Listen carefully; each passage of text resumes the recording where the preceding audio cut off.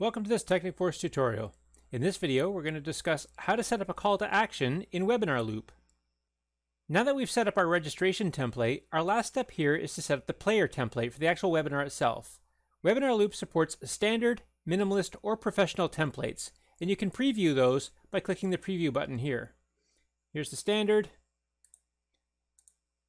Here's the minimalist. And here's the professional. Once you select a player template, click on Update for the layout. And now when we refresh our page, we can go to the top, and the pending button now displays ready, and all of our steps for setup are considered resolved.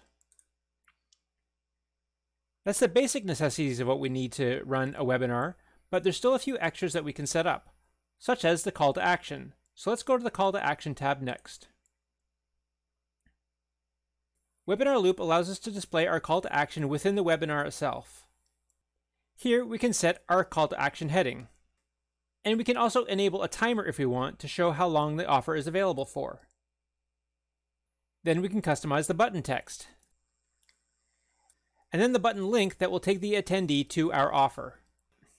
And then we can set the time that we want the call to action to appear.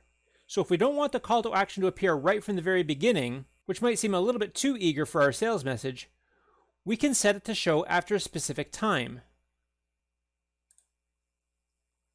So here we can set the number of hours, minutes, or seconds. So let's just set this for a very short time interval here. We'll just do this for about 5 seconds. And then let's go ahead and add that to our webinar. Okay, our call to action has now been added. Then to view your call to action, you can just scroll to the top and join the attendee room. Sign into Webinarloop. And here you'll see the call to action in the top corner. Don't miss out, get it now. When we click on the button, it takes us to our sales page. And that's how easy it is to integrate call to action buttons into your webinars with Webinarloop. I hope you found this tutorial useful. Thanks very much for watching.